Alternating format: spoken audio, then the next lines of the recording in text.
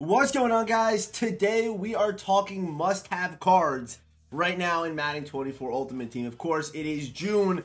We're counting the days for NCAA, for Madden, whichever one you want to play next. But there's definitely, of course, some good cards. I think cards that still are must-haves, even though you have these God Squads. They can be great cheats on your theme teams or whatever teams you're rocking with. And I think these are all players, or versions of these players, that everyone should have on their team. Or at least you probably at least have one of these guys. Okay, let's just say that. Of course, before we get started, if you are part of the 67% of people who watch the videos that are not subscribed, let's change that right now. Head down there, hit the subscribe button, turn on those notifications.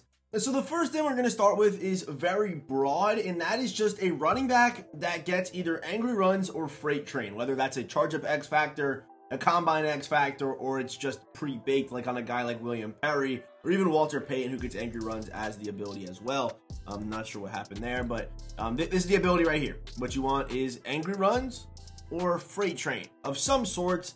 That needs to be on your team right now. It's June. Again, if you don't have one of these, like, you know, Tiki Barber, he's not going to cut it. Okay, Tiki Barber's not going to cut it. Brees Hall is great. Evans, sure, run him.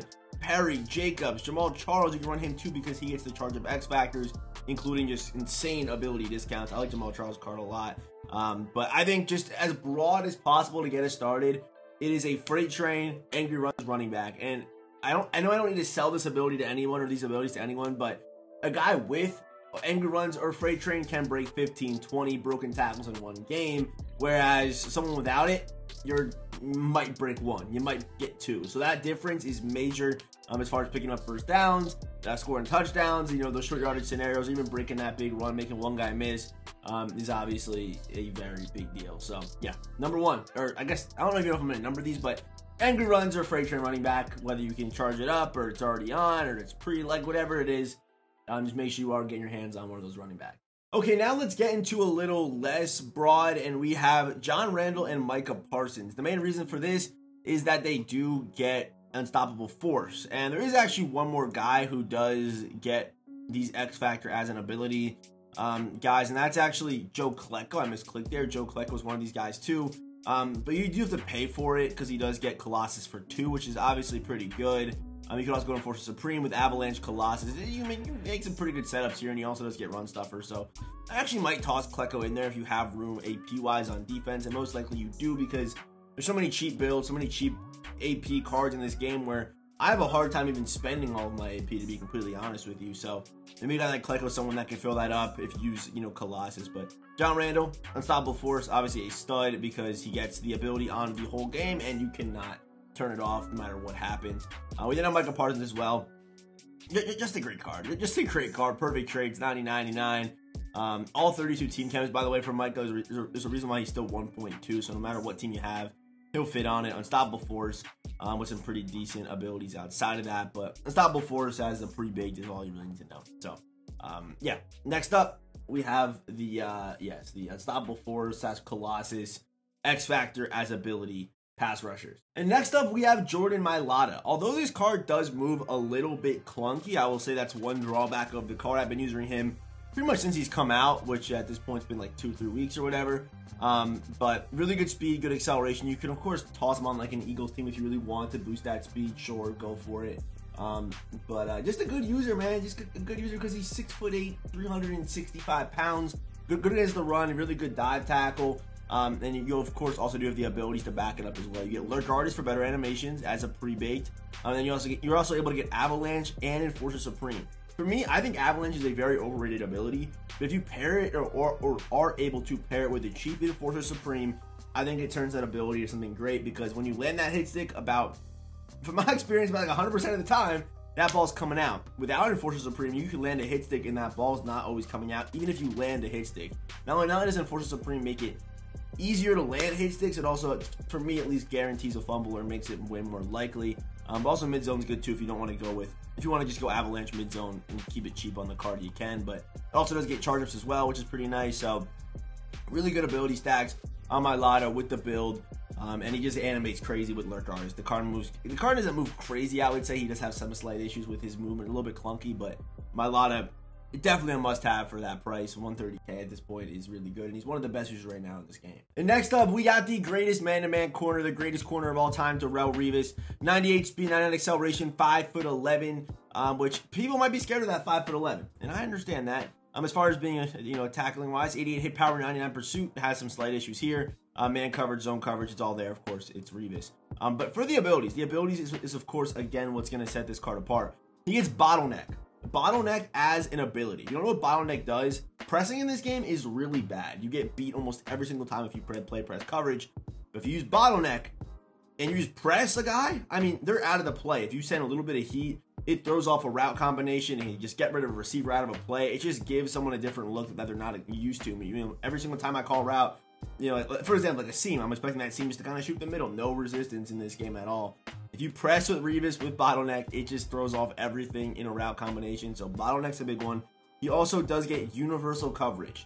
Yes, all zone KOs for 1 AP, and you can even pair that with pick artist and secure tackler. If you don't have a film study, put film study on Revis too. But secure, which makes him a good outside tackling corner against the angry running backs. Pick artist will get him some interceptions, hopefully. Universal coverage for zone KOs, and then you bottleneck too. If you are playing man-to-man, still universal, I would definitely try to get one step ahead in there, as that will make him much better in man-to-man coverage. But Revis, whether you play man or whether you play zone or anything, I think Revis should be on everyone's team no matter where you want to put him.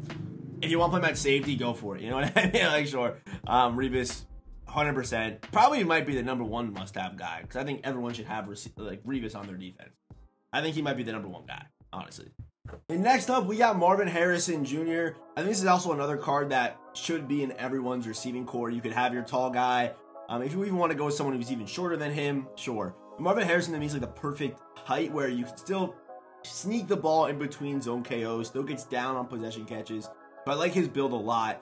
Again, if you go with a taller receiver in this year's game, they're amazing, but it's just harder to use them because zone KOs make them feel a little more clunky. They're bigger targets. The ball just comes out. I feel like even when I beat like a deep zone, the bigger receivers have a problem where they'll take 2 or 3 steps and then you'll get hit and you'll be like, that should have been a catch, but they don't count it because it's a KO, which is frustrating with taller receivers. So Marvin Harrison, I really haven't had any problems with that yet. Obviously, it would be better if a guy was like 5'9" and you could kind of, pick apart the defense that way.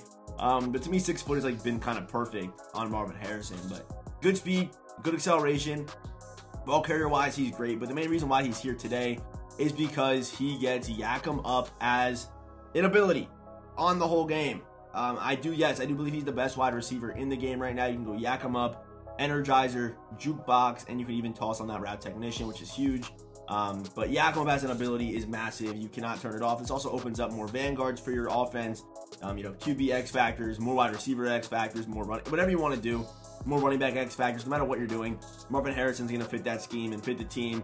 And you can it's just 1 AP, you get Yak 'em Up. If you don't know what this ability is, by the way, you break the first tackle after the catch every single time. It is that good. Marvin Harrison, yes, I do think he is the best wide receiver in the game right now. If it wasn't clear enough, these aren't in order of any sorts, just naming the cards. If that wasn't clear enough. But Russ Grimm actually is really good. So the speed's obviously great. If you still are rocking with the combine stuff, you can go 86 speed on him, which is pretty nice. But blocking wise, he's great. Don't worry about the stats on this card really, but it's the abilities again. He's going for 2 mil for a reason. He gets all 32 team chems, okay? But he gets Secure Protector, the best offensive lineman ability, pre-baked for free. And you could also go Identifier and Threat Detector for 1 AP. Identifier, Threat Detector for 1 AP with Secure Protector, all 32 team chems, no matter what team you have, he'll fit on it. This card is a must-have. The problem is his price tag is $2 million, so it's going to be tough for you to get him, but he is a card that should really be on everyone's team, realistically. I mean, he's insane. I don't have much to say about him because he's an offensive lineman, but he's very good. And number 1, I know people are going to probably roll their eyes at this one. But it is Tom Brady. I mean, there are a lot of good QBs in this game that can win you games, but only to me, 1 is the best. There's a lot of good QBs. There's a lot of them. You can win games with any of these guys, but to me, there's just an easy number 1. And I really wouldn't even hear a debate for it, to be completely honest with you, because you could put angry runs on this card. You could put whatever you want on him. Pro reads, blitz radar, sure. No matter what you want, you can put on Tom Brady. Omaha, I know people don't like that ability too much. But the charge of Omaha, yeah, it's great. Toss a little persistent on there, and you have it for a little bit longer. But every single ability bucket being discounted, being able to have even potential for a 1 AP or 0 AP setup on Tom Brady. There's no other QB in the game that can do this with traditional 4. The card moves surprisingly well, and you can juke with this card. If you can find ways to boost his speed, that makes it even better. But for me, I just run like the plain Tom Brady. I run angry runs on the card, and he is so good.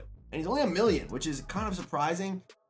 This is probably the best MUT card we've ever seen. Again, I mean, I don't think I'm even overrating this card. Definitely the best MUT QB of all time with these ability discounts and the release and how he moves and how he plays in the X factors, but debatably the best MUT card of all time.